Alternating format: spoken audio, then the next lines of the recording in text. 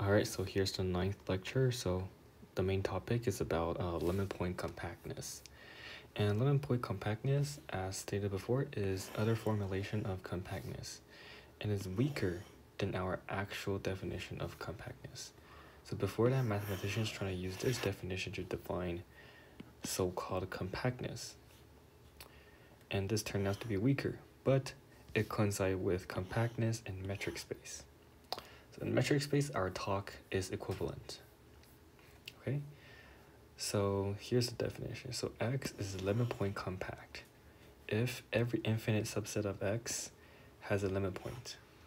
Okay, so if it is subset of X, then you have a limit point in X.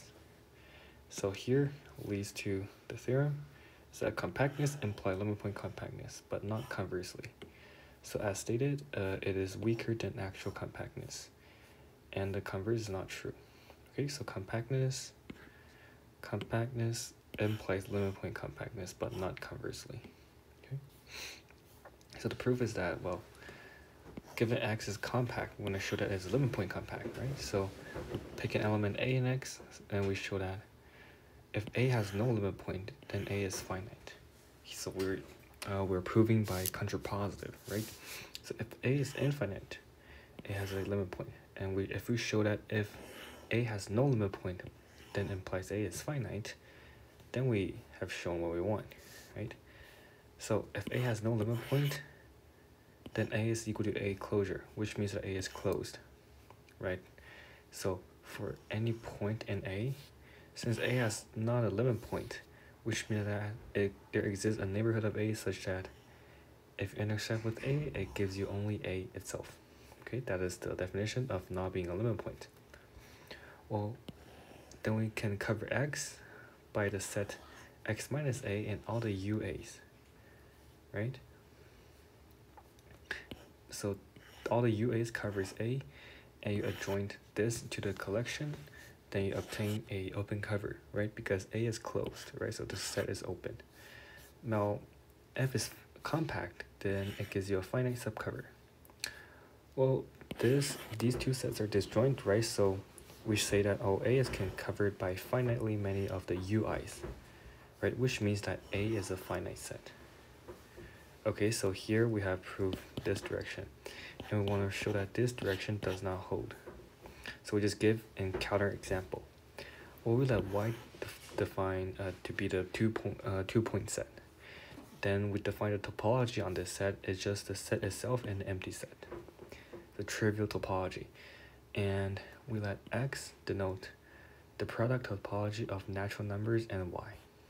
Okay, so with this topology, all non-empty subset of X has a limit point. Okay, so does infinite subset, right? So all non-empty subset of X has a limit point. Why? Because, well, for any subset of X, we need an element either NA, right? If it's in form of N and A and S, then NB is a limit point of S. Okay, why? Because any neighborhood of NB, the second coordinate must be the whole A and B, right? Now, this intersects S at NA, okay? I mean, it doesn't really matter about the first coordinate. We know that the second coordinate, right? If you just forget about the first coordinate, right? The second coordinate, like the only neighborhood you have is just the entire space Y, right? So if there's a limit point, because, well, for any neighborhood of NB but not this set, right, not equal to this, well, NA clearly does not equal to NB, right? And it intersects S, right? Well, the neighborhood could like NB, right? Its neighborhood, like the first part, like either order topology, like say n minus 1, n plus 1 times AB, right? Well, this is a neighborhood of N, clearly, and it intersects at S, and then this at NA, right? Because N is in here and A is in here, right? So, and by symmetry, like N conversely, right? And conversely, if you have NB, then NA is a limit point. Okay, so it is limit point compact. But this space is not compact, right? Because open sets UN, well, these are the open sets, right? The single point set, if you just consider the subspace topology of order topology inherited from the real numbers, right? Then, well, then this space is isolated space, right? Single point sets are open, right? Well, this has no finite subcover, right? Obviously. Okay, so we have shown what we claimed at the very beginning. And before we go to next theorem, we need a new definition, which is called sequentially compact. It states that every sequence in X has a convergent subsequence. Okay, so for those who took calculus, we might say, oh, this is the Bolzano-Weierstrass stress. Yeah, this is very similar to that. Like, every sequence in X has a convergent subsequence. Well, we in real analysis, we said every sequence in a closed interval has a convergent subsequence. Closed interval on the real numbers, right? But it will be shown that under metrizable spaces, sequentially compact, limit point compact, and compact are equivalent, right? And we already know that the closed interval are compact, which means that they're sequentially compact, which means that every closed interval, every closed sequence in a closed interval has a convergent subsequence, right? So we just prove the Bolzano-Weierstrass stress as a corollary, as an easy consequence. So that's like the power of topology. Okay. So the theorem, the statement is that, yeah, I just told you guys, right? If you're metrizable, that these three are equivalent. Compact, limit point compact, and sequentially compact. Okay, so this is what we want to prove. Okay, so 1 to 2, we just did 1 to 2. So we want to do 2 to 3. So limit point compact implies sequentially compact. Okay, so we'll let X be limit point compact, and we give it a sequence.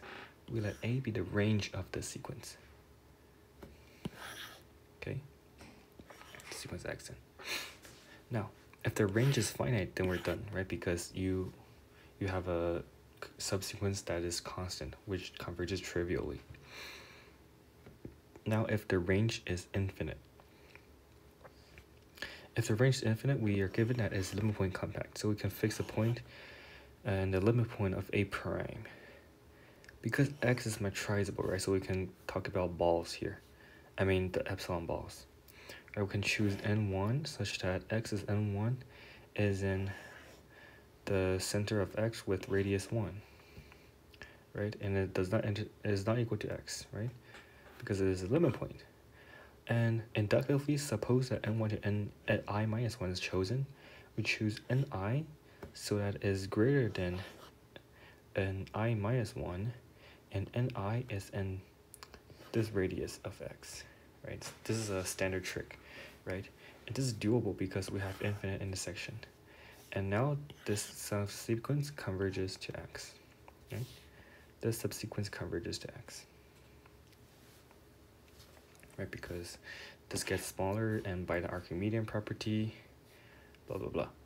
Okay, so 2 to 3, we're done. Now we want to do that 3 to 1, which then the equivalence is shown. Okay, so 3 to 1, we want to show that sequentially compact implies compact.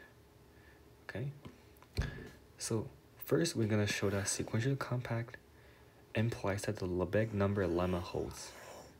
Okay, so this holds for compact spaces, but we want to show that this also holds for sequentially compact spaces.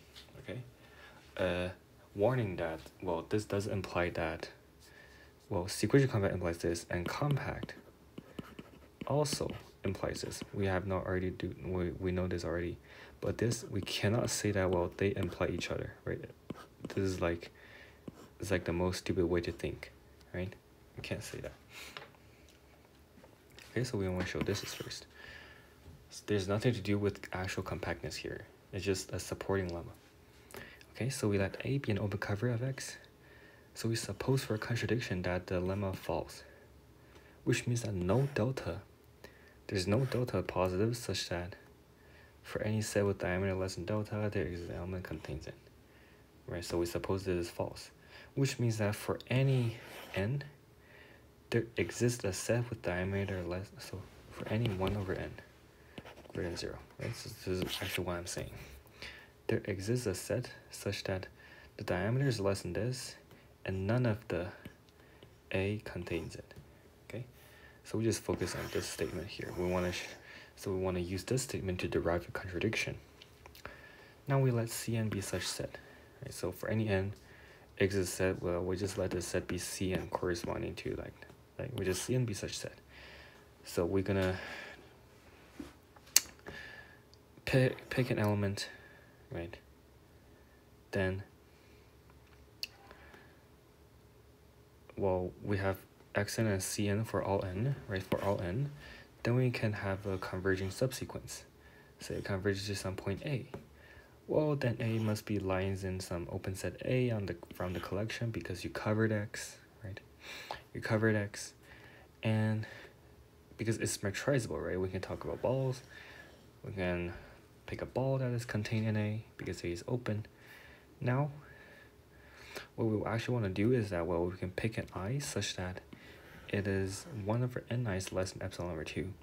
So this will imply the diameter of Cni. The diameter of Cni is less than epsilon over 2, right? Because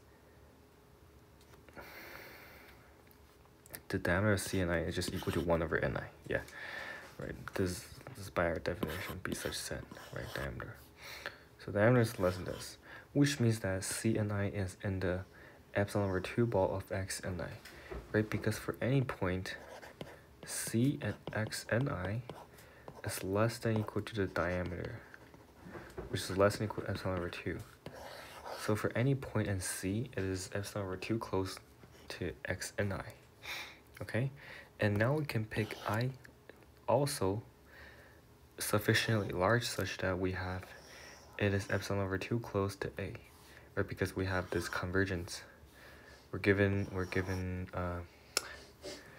have the convergence, right? So we can pick I such that the sum of the members that is epsilon over 2 close to A. Then this we use triangle inequality, right? If you're this close to A, then Cni is in the epsilon ball of A. So why? Because for any element, Ca is less than equal to what? Cxni. Xni A. Right? So we're actually using this. So well, this thing is less than epsilon over 2. We already know that because, and this also epsilon over 2. So the whole thing is less than epsilon, right? Which is a contradiction because we say that the Ci is not contained in any of the open sets, but here we construct. From our construction we have a contradiction, right?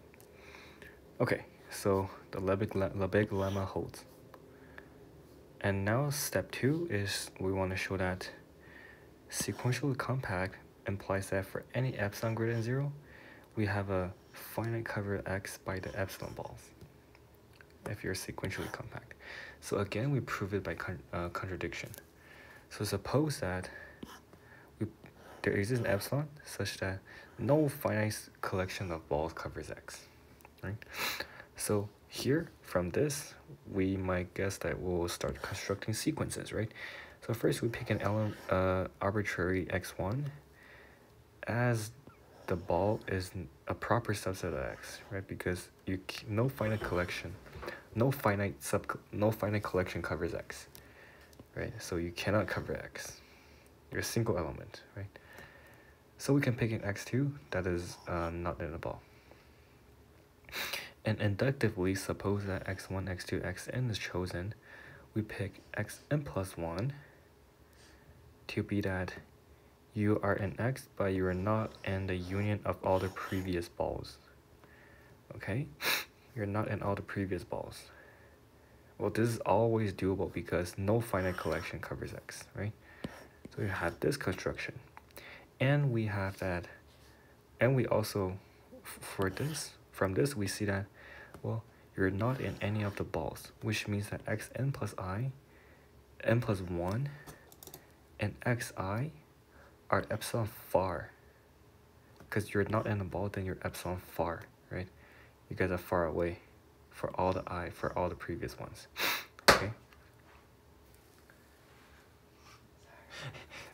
So for this construction, we see that for any x, we consider the epsilon over 2 ball, okay? For any x, we have this epsilon over 2 ball. So if x contains 2 elements from the sequence, which means that by triangle inequality, right, x is in the center, xi, xj, their distance is less than this, and each of them is epsilon over 2, epsilon over 2. This is epsilon. I mean, this is, this distance is greater or equal to epsilon, right? I mean, no, less than epsilon. Right, by triangle inequality, yeah. So they're less than epsilon, which is a contradiction by our construction. Right, we have our construction like this, which means that for any point in the space, X contains at most 1 element. So you can't have any converging subsequence, right? Because for any converging, if you have a limit, then every epsilon ball must contain infinitely many elements. But here, right, you have a ball that contains only 1. So if you can shrink this ball small enough such that it contains none of them, right? Okay. So here's a contradiction. Okay. So from step 1, we have the Lebesgue lemma holds. Step 2, we have this the existence of finite balls for arbitrary epsilon. And here the fun begins. We're gonna prove the actual proof, which is step 3. Okay, so we want to show that X is compact, right? So we give it any open covering. Well, we let delta be the Lebesgue number of the given collection. We let epsilon be the delta over 3. So you might wonder why. It's just to make our estimation neat. Okay, so epsilon is delta over 3. Well, then we can cover them by finite epsilon balls. Okay, so for each ball B epsilon, the diameter is less than 2 over 3 delta. Why? Because you're a delta ball.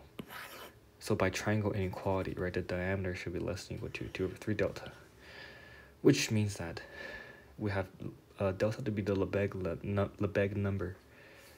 Then B delta is in sum A. Right, this is the statement of Lebesgue number lemma. Right, so if all these B delta covers X, those A's of course also covers X because, right. So pick an element from A for all such B delta, then we have a finite subcover. Okay, so this concludes this section. Okay.